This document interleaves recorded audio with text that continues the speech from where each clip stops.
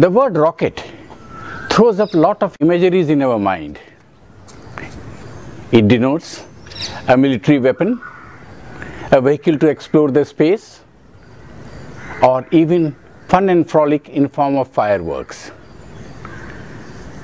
The phrase rocket science often connotes something very complex, but the science of rocket is very simple and based on the Newton's third law that every action has equal and opposite reaction. In front of me there is a homemade rocket. It has made several flights. It is made from materials which are easily available in any modest home. I'll briefly explain the structure and its functioning. This rocket consists of a paper shell in shape of a rocket, a plastic bottle of a cold drink or mineral water,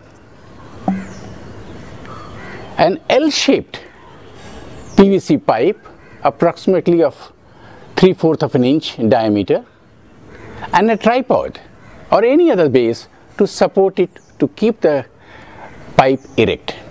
What we do? We seal the pipe at one end and put a valve taken from an old bicycle tube to pump air here. We fill the bottle 3/4 with water, and before that I'll tell you there is also a rubber tubing here which fits tightly into the neck of the bottle and acts like a friction hold. We fill the bottle with 3/4 of water and fix into the tube. See that it is right in the center of the tube, and thereafter we put up the shell, and here the rocket is primed and ready. To fire the rocket, we connect the end to an ordinary bicycle pump or an electric pump. The air pressure, as it builds up, after a time the friction hold is no longer able to hold it. It releases. The water comes down gushing while the bottle and the shell goes up. Even with ordinary pressure approximately equal to the pressure what we give in a cycle tire, it goes up to 100 to 150 feet.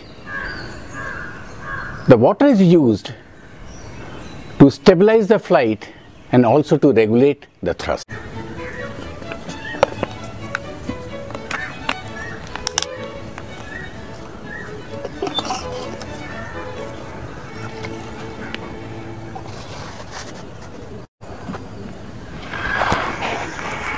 Keep a screen while pumping the rocket for any small mishap.